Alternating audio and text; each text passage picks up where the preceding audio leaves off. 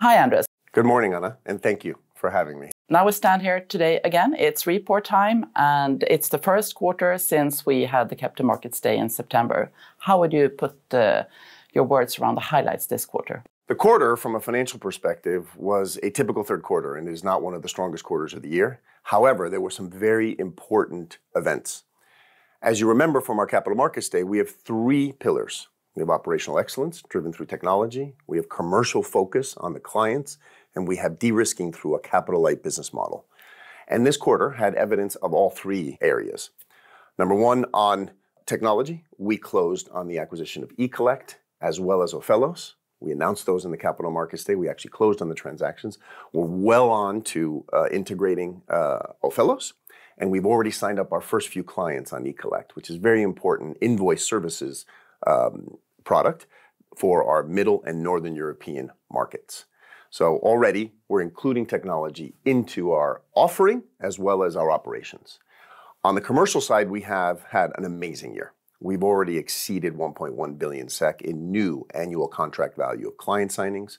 That was our budget for the full year. We reached it during the third quarter, and it compares very favorably to last year, which was a little bit under 700, about 690. We also had some very big commercial wins. We got a large contract from Building Center in Spain.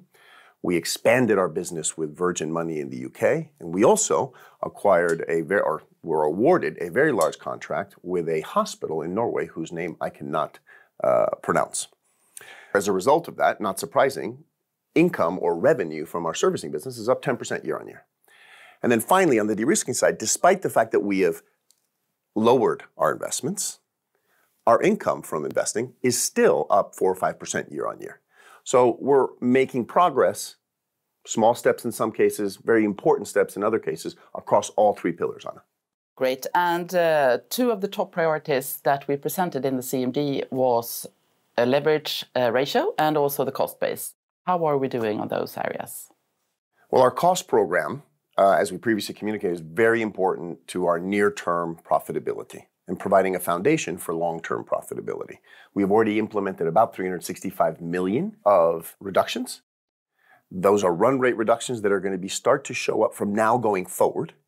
And as we already communicated in the CMD, we are very confident that we're going to exceed meaningfully the prior target of 800 million SEK, and that will come into our numbers in the next 12 to 18 months. On the leverage ratio, this quarter, we're down from 4.6 to 4.4. That's a very small step, the beginning of what we believe to be a trajectory that will bring us down to 3.5 or below in the next 2 to 3 years. And it's a small step, and it's moving in the right direction. Ultimately, and I want to be very clear about this, our near-term priority is to lower costs as well as to lower leverage. And we're going to dedicate all our operating cash flow, plus cash flow from any tactical measures, exiting markets, sale of backbook, etc., to reducing leverage and reducing our financial risk. The environment calls for it, and we have to do it. So we have previously communicated that 2023 is a bit of a transitory year for us.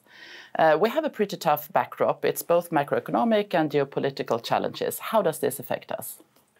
Well, it affects all of us, as well as it makes what we're doing that much more critical. So the environment is quite challenging. In fact, on the geopolitical side, we're seeing levels of confrontation and violence that many of us have never seen before. So we've already bore witness to the Russia-Ukraine situation for well over a year, and then more recently, the violence in the Middle East. All of this is quite concerning. It impacts our people. And what we have to do is fall back on our values. And I think I want to be very clear in that it is completely against Intrum's values. And our 10,000, I'm certain that all 10,000 of our employees agree with this, that the targeting of any individual based on race, sex, ethnicity, religion is absolutely against our values and is something that is despicable. But we are witnessing some of that in the world, and we have to actually deal with that. So it does impact people, and we need to be mindful of that. On the economic front, the numbers are quite dire, Anna. We put out our consumer payment report, at least some excerpts in the last few weeks. We're going to publish it in a couple of weeks fully. The numbers are the worst numbers since we started the survey. 74% of European consumers are either breaking even or in a deficit on a monthly basis when they compare their income to their costs. More than 50% have 1 month of savings or less to fall back on. 20% have no savings. These numbers are quite dire. What's happening as a result is 40 to 50% of them are resorting to taking on new credit to fill the deficit, just further exacerbating their problem. And 80% of them are asking for a raise from their employers. So the environment is quite dire for the consumer and impacting the overall inflationary environment. On the SME front, the European Union put out their SME relief package. Not surprising. We put out our payment report at the SME level 6 months ago. And we knew that back then that more than 2/3 of companies across all of Europe being asked to accept extended payment terms, so they're not collecting their revenue on time. And we estimate that the average company spends about 70 to 80 days a year trying to collect now, much higher than it was even a few years ago. And the aggregate drag on the European economy is well over 270 billion. So the environment at the SME level and the consumer level is quite challenging.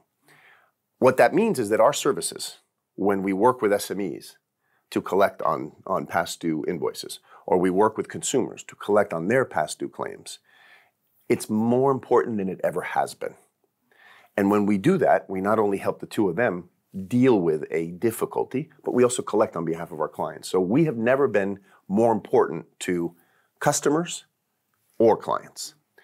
And then ultimately, as we fall back on the benefit that we give society, that number also is improving or increasing.